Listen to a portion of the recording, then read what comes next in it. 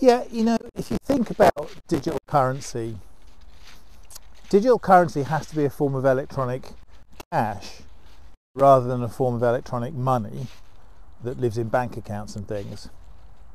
So if it's a form of electronic cash, that has a really key and obvious implication, which is that it has to work person to person.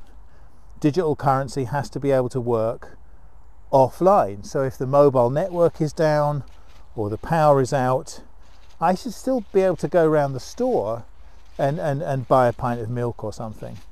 So yeah, I think that's one of the really important implications of building this parallel infrastructure for digital currency, you know, rather than just sort of layering something on top of the existing electronic money systems.